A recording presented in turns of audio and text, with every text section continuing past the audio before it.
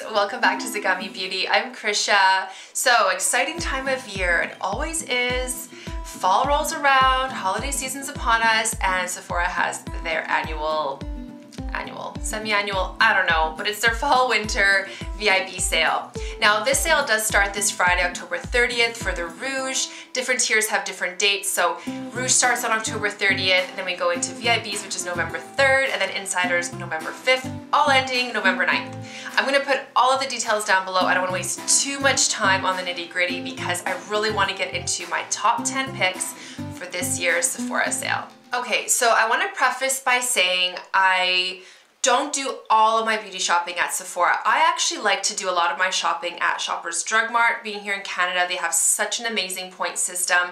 I also like to buy stuff from the manufacturers or brands directly lately because they usually have really good deals. For example, Charlotte Tilbury won't be on my recommendations list. Not that I don't love that brand, because I really do, but I get all of my Charlotte Tilbury for the most part from her website directly. So that being said, the picks that I'm going to show you guys today are quite specific to Sephora. There are certain brands, certain products and lines that I can't get anywhere else, and that's what I'm going to focus on. So my top 10 picks of things that are pretty much, you know, only found quite easily at Sephora. So let's get straight into it. I'm gonna go with, okay, let's just get right into this one.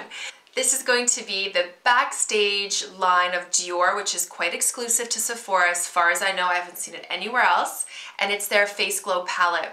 This is in the new shade that came out this fall in Rose Gold. Absolutely beautiful. Has so many finishes, metallic, shimmer, just stunning. And you honestly don't need any other highlighter palette. I know we all have a ton, but I just find this one so intense.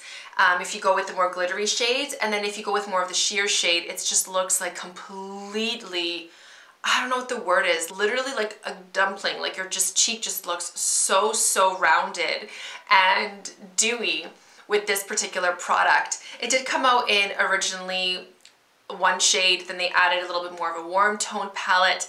This fall they've added this rose gold palette, a straight up quite gold palette, and then more of a coppery bronze palette. So something for every skin tone, which is so lovely. The packaging isn't crazy luxurious, but it's still chic and compact, and I quite like it, especially with the embossing on it. So cute, such a great product, and I think it's a really great price point considering you get 4 different shades versus just like one big highlighter. Love this so much. Next product, not really skincare. I was going to include a skincare product, but the one I was going to include actually is not to be found. It was the Pink Cloud by Herbivore, and I don't know what's going on with that cream. It's not on the Sephora website. I was hearing murmurs it won't be available till spring of 21, so I can't recommend that because I have no idea. I have no idea what's going on. But I'm going to go into something, not really skincare, but something to keep your makeup in place. So yeah, I'm not skincare related at all. But it's the Urban Decay All Nighter Spray that just came out not too long ago in the Glow version. I love this. It has the same sort of non-scented scent as the original one. It's not really a scent, there's nothing in there, but it just has its own kind of smell. Same idea if you use the original, but this just kind of gives your skin a more lifelike appearance. Still has that slight set feeling, not tight necessarily, but it just feels literally like your makeup is set in place. But the finish on this is so beautiful. It just gives it almost like a really skin-like finish, a slight glow to it, nothing greasy, but just a little bit more realistic than the original one. Same amount of hold, like maybe a hairline less hold, but like we're talking barely. Such a good product, one of the best, if not the best, makeup setting sprays out there. Next product, I don't have this year's version, but it's the Hourglass Ambient Palette. They've essentially been having these palettes come out every single fall kind of holiday season. This, I believe, was last year's version. This year's version is very similar. You also get dim light as well as diffused light. This year's highlighter I think is a little bit more pow, which is really nice.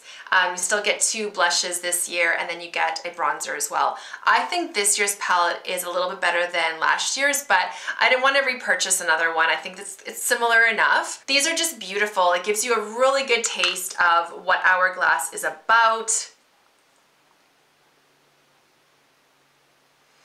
and it's really nice. Your brush will fit quite well into these. They do look quite small, but it's decent. And then that top row, you can essentially put your brush through all colors just to give a nice finishing powder effect at the end.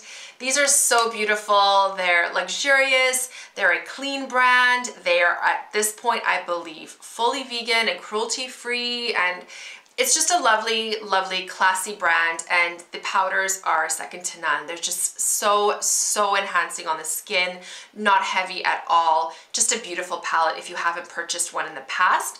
I would totally look into it this year. This year's version is really, really quite pretty. Okay, sticking with Hourglass for one more product, we may as well. It's their duo-ended brush. It's synthetic, it picks up their powders beautifully. This end here is fantastic for the blushes, and it's really good for the highlight. This side here is amazing for powder, finishing powder, bronzer, and it's still decent. You can still get into it with this side as well. I love a duo-ended brush. If you don't because of storage purposes, then this is not for you because it does have to be stored lying down. I just love this brush so much, and it's not too cheap, obviously, because it is Hourglass, so this time of year is a really good time to invest in it.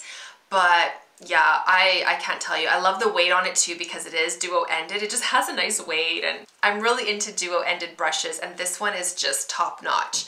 And I do find with the Hourglass products, their powder products, they do pick up better with synthetic brushes.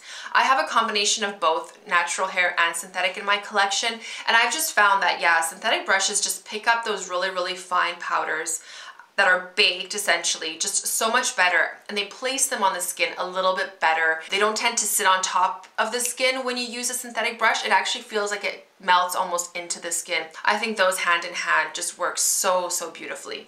Okay, moving along, let's go into Natasha Denona, another brand that I stick to purchasing at Sephora, mainly because we don't have a division in Canada for her brand or online store.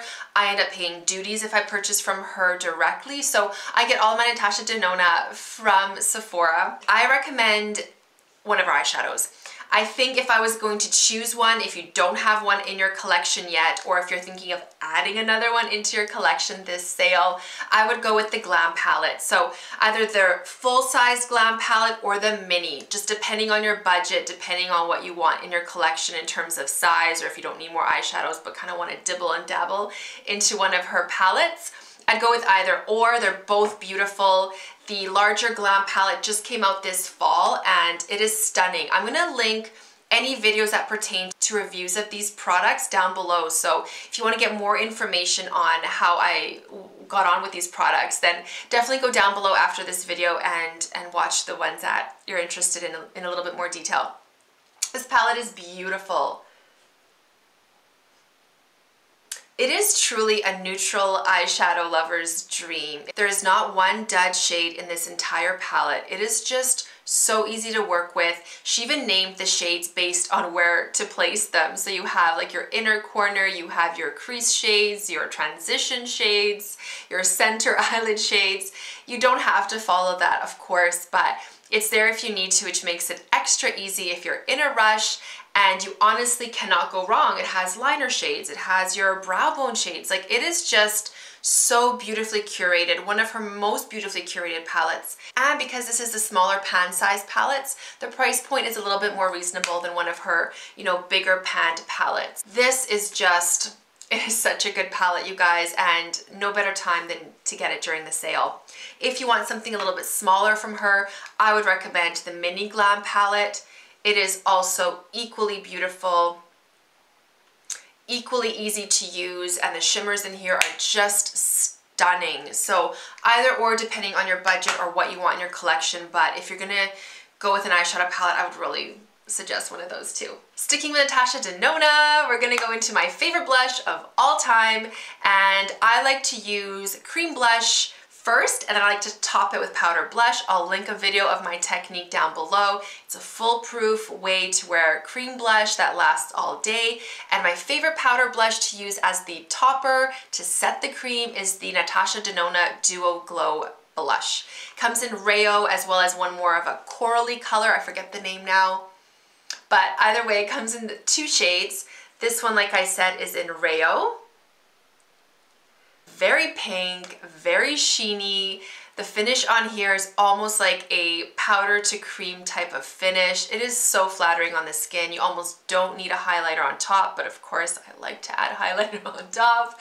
It is just so stunning and flattering on the skin. I can't get enough of these blushes, and I hope one day she releases more colors, because so far we have a pink and a coral, which really covers most of your bases, but this formula is just second to none, and especially when using it over top of a cream blush, it's perfection.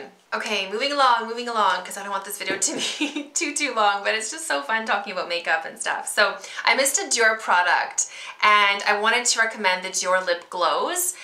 Again, this is not a product that's just exclusive to Sephora, but they do have some shades that are getting harder and harder to find elsewhere. So a lot of the Dior Addict Lip Glow to the Max, these are the swirly shades. So for example, this is the one in Coral, which is the one I recommend. This one probably not as common. I feel like the Coral wasn't gravitated towards because it looks really orange in the tube. But on the lips, it swatches quite almost like corally, but more pinky. And this one is very underrated. I love this one. Same with Hollow Purple, the purple swirl one, very underrated as well. And again, those shades are getting harder and harder to find at like Shoppers or the Bay or other retailers that that Dior is at. So I would really recommend getting one of these lip glows. They're beautiful, and the Max ones are just on another level of pigmentation and glow. So beautiful. Okay, Marc Jacobs. I love this brand, and again, quite difficult to find elsewhere. This mascara is just something else. Like, I don't know. How much can I love it? I love the actual shape of it. I love the brush because it's quite narrow, so it's really easy to get it onto your lashes without getting everything dirty. It layers well upon itself. This tube is lasting me forever. Like, I think I purchased this in the spring and it's still going strong. Like, hygiene aside, I'm not going to throw it out. It doesn't smell. It still goes on really beautifully. So it's just the mascara that keeps giving. It's really unbelievable how good this mascara is. Application is easy. You get some really decent drama with this. You get amazing wear time, no flaking, no smudging. I don't know, you guys, this is the best mascara I've ever used in my life thus far, and I would really recommend trying this mascara out, especially if you're gonna get the discount on it. So good, and I will link the video me reviewing this as well. So Anastasia Beverly Hills, not too many releases from this brand really in the last 6 months that I can think of. This is one of their winners in their brow line, just recently released, and it's become to me one of my top brow products that I use in my routine. It is their brow pen, sort of their version of a microblading pen. I have it in medium brown, such a beautiful neutral shade, and that's what I appreciate with Anastasia Beverly Hills. Their tones for their brow products are very true to life, and you really can't go wrong with that line. You'll find pretty much what works for you, and that's what I love about it. The tones are really good. The Benefit line did come out with that 3-prong microblading pen as well. I reviewed it and compared it to this one. In the video, I think I liked the Benefit one better. I feel like it kind of gave obviously a little bit more of a structured look, but the shade or tone is not really up my alley. The blonde was quite light and almost too warm toned. I'm going to still try the one in the medium brown if it's ever back in stock. I think it actually is, so maybe I'll purchase it during the sale because I really want to like it, but the tones on it are very limited and very warm. I still prefer this pen. It has a little ball on the inside which you can shake to kind of reactivate the formula. It is such a good pen. Price point is really good, and I can't say enough good things about that pen. Last product is a fragrance, and I just reviewed this one on my channel last week on the weekend, so I'll link that review video down below. This is the YSL Libre Intense, and it is so beautiful, you guys. The original came out last fall, very lavender based, a little bit musky at the end. This one here is a little bit more of an intense version of it, so you're gonna get the beginning a little bit more freshness and sweetness, lavender again in the middle, kind of coming out even more, and then you're going to dry down with some warm tonka amber. It is just so stunning. Again, I will leave my full review down below in the description box. You can click on it and watch that if you're interested in it, but this is just so beautiful for fall, winter, especially because of the warmth, and I have gotten I don't know how many compliments. Every time I wear it, I get compliments on it, and I'm not usually one to care about that, but if this is a fragrance that you want to love yourself and have everyone else around you sort of like be completely just taken by it, then this is the one for you. The bottle too, oh my gosh, so beautiful with the monogram there, geometric lid, beautiful rope detailing around the nozzle. I just can't get over how beautiful this product is. It's just A to Z. Top-notch product. Okay guys, that's it. My top 10 recommendations for this year's Sephora VIB sale.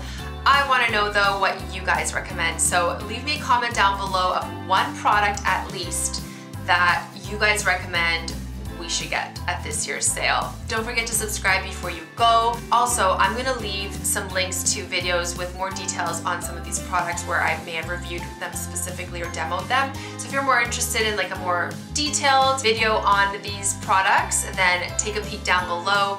Other than that, happy shopping you guys, and I'll see you in my next one. Bye.